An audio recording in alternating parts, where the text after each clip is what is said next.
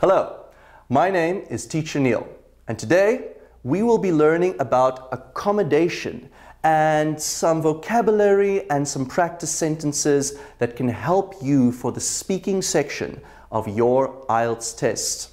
Now, if you go and follow through all of these words and all of these phrases, we think that you will be able to ace the speaking section of your exam. Let's start, shall we? First, we have an apartment, which is an American word, or a flat, which is the way British people would say that.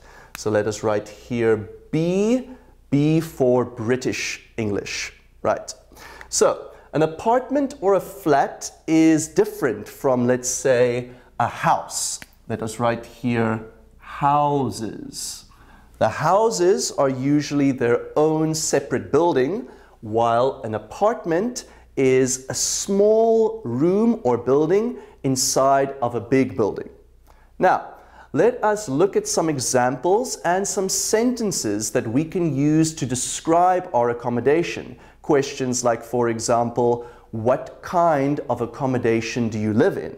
Or, in your country, what kind of accommodation do people usually live in? Let's first look at apartment or flat. We can say, I live on the second floor or second story. Story, of course, is American English, and floor is British English. I live on the second floor of a tall apartment building, and we can use a lot of different vocabulary words such as amenities and also mod cons. Now, amenities are nice things that your apartment building can come with. You could say, I live in a very nice big apartment building. It has got nice amenities such as a foyer, or you can say a swimming pool, or even a gym.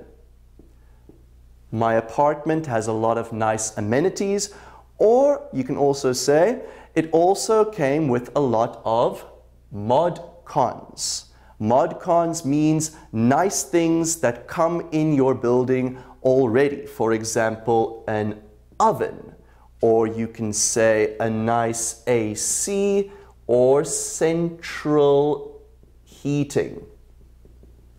Right, so over to the next word, we have got a condo. A condo is a bigger, more luxurious building. We can say here luxurious, and luxurious means it's more expensive. It is larger. You're paying more money for it. So an example sentence would be, I am paying a lot of money by renting the condo on the top floor of the apartment building. We can have a lot of different examples of apartments, like a serviced apartment. Serviced means that it comes fully furnished. We can write here fully furnished. Furnished, if you're not sure, means furniture. The furniture are things such as a sofa, or maybe even a nice table, so you don't have to go somewhere to buy it by yourself. You could say, I have just bought an apartment and it was a serviced apartment, or I am renting a serviced apartment. Another example we can have is a loft apartment or a studio apartment. Studio is also American English and loft is British, which means basically that there are no walls and different rooms inside of your apartment. It is a big open space, usually one big space in the building, and also maybe it has a bathroom inside. So you can say, I am renting a studio apartment. It is very cheap. I don't have to pay a lot of money, but the building came with a lot of amenities, meaning I have a foyer, a gym, swimming pool, etc. Moving on, skyscraper. Now, just look at the word. Look at the word sky. That means that the building is very high and looking out over the skyline. Let's write here, skyline. That basically means you are on a top floor and you can see out over the city. A good sentence we can use using skyscraper and skyline is, I am renting a big, luxurious apartment in a skyscraper, and it has a beautiful view of the city skyline.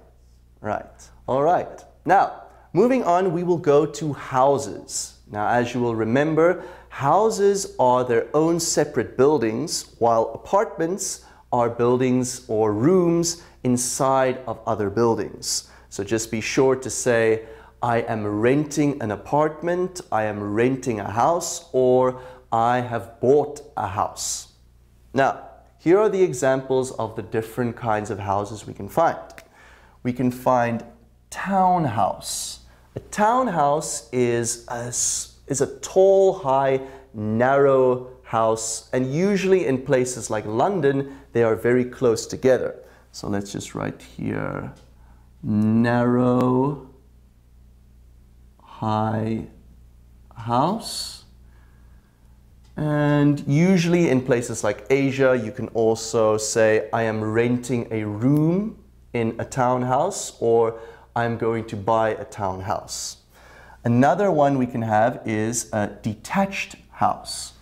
Now, if you don't know what detached means that it is separate from the main house.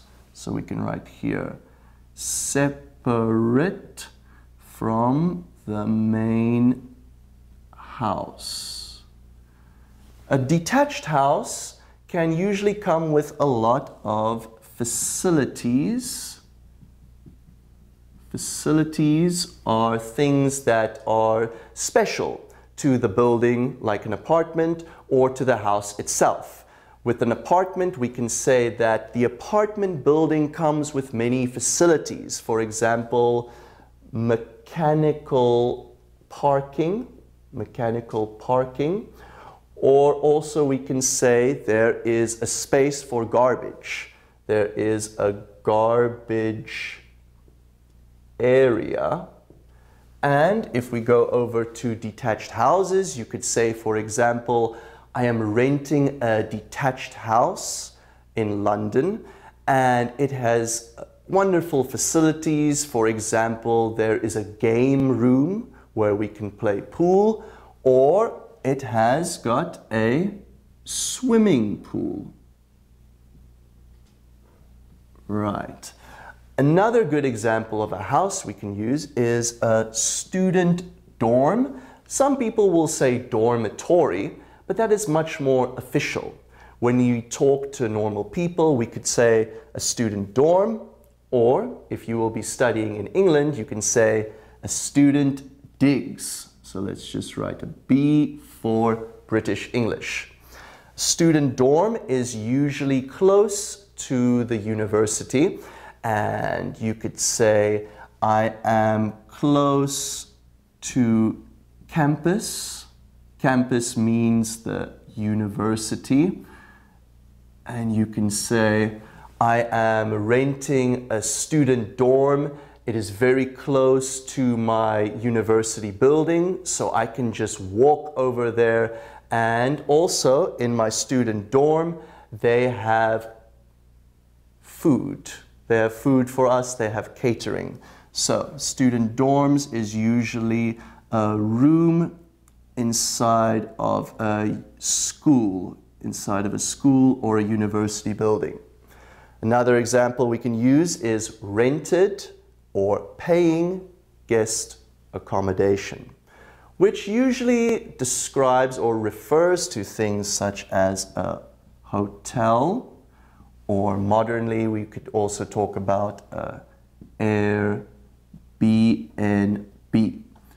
Good example we can use as a sentence is, I am renting a guest accommodation. It has a lot of facilities, it has a lot of amenities, it has a lot of mod cons. I am renting a hotel room, or I am renting a B&B. It is a detached house and it is not far from the city. One more example we can have is a cottage. Now, a cottage is usually a smaller house, usually an older house, and usually it will be found in the countryside. So this is usually better used when you are going on vacation. You can say, oh, me and my girlfriend want to go to the seaside and we will be renting a cottage close to the sea. And usually they are not permanent living spaces, but a place where you can stay on vacation. Right. So, just in conclusion, apartments, houses, and these are different kinds of accommodations that you can either rent or buy. Now, we will be covering useful phrases and collocations that you can use during the speaking part of your IELTS exam to fully express and elaborate the kind of accommodations that you are living in. Here are some example sentences and phrases that you can use to describe your living situation. Number 1, live in apartment blocks. Now, what that means is if you are living on, let's say, the first or the second story, you can say, I live on the second floor in an apartment in the apartment blocks. That means that there will be 4 or 5 different apartments inside the same floor. However, if you're living in, say, for example, a condo means it is a separate apartment on its own floor, usually on top of the building. So you can say, I live in a luxurious condo on the top floor, or you can say, I am renting an apartment in an apartment blocks, which just means that there are many different apartments on the same floor. Next, we can have live in rented accommodations. Now, if you'll remember, rent means that you're paying money every month to stay there. You do not own the property. Now, let's look at our vocabulary to see how we can bring the vocabulary and the phrase together to make your sentence more colorful so that people can understand you better and you can express yourself better. For example, I am renting accommodation. We won't say accommodation. We can say I am renting a dorm room, or I am renting a detached house, which came with a lot of wonderful amenities. Amenities, as you'll remember, are nice things that come with either an apartment or a house. For example, the house came with a garage. A garage means a place where you can park your car. Or I am renting a wonderful detached house with a back garden. One garden or many gardens, it doesn't matter. Or if you have an apartment, you can say, I am renting a nice apartment in an apartment blocks, and it came with a lot of wonderful amenities like an elevator, a foyer, or a loft.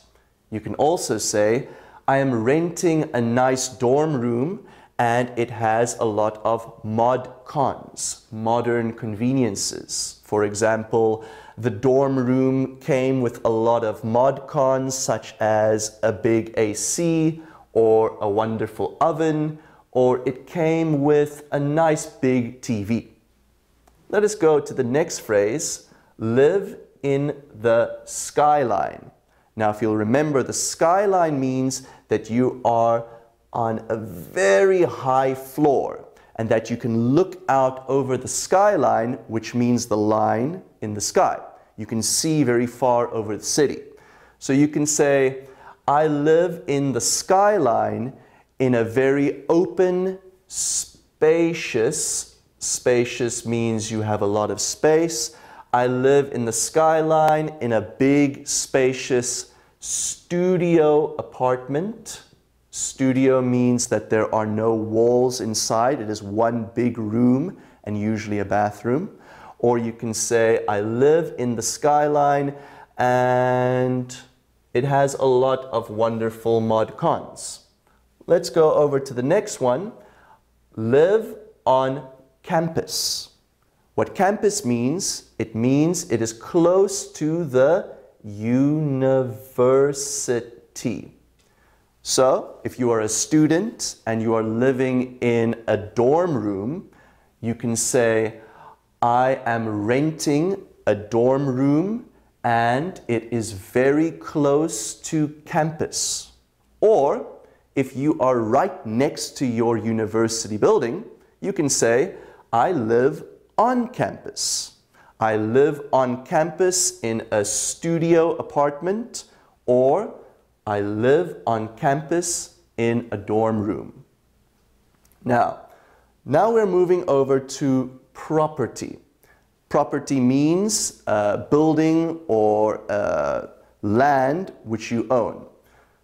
To do up a property. Now, to do up means to fix up. To fix up, or you can also say to decorate. Or another meaning to do up could be improve. To improve, to decorate, or to fix up a property that you own. For example, let's say I have just bought a wonderful, spacious studio apartment, but there is nothing inside, and the apartment is very old and broken down, and it needs to be done up, or we can also say fixed up. So, to do up a property means you can put in a new carpet, or you can fix up the walls, or you can give it a nice new paint job. So to do up a property means that you are making it nicer, and by doing that, the value of the property will go up. So, if you have bought a property and you are looking to rent out the property, first you will have to do up the property. Now, if you have bought a property, for example, a house or an apartment building, you will maybe have to take out a mortgage. Now, look at the word and say it one more time, mortgage. If you don't know what a mortgage means that you will have to pay every month because you have taken out a deposit.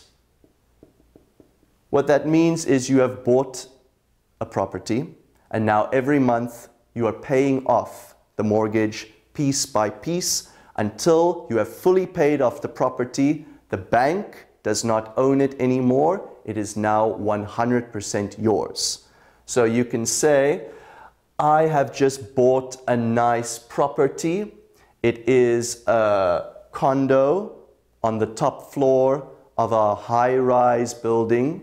It looks on the skyline, but the property is very old and broken, so we have to do up the property or fix up the property so that we can rent it out.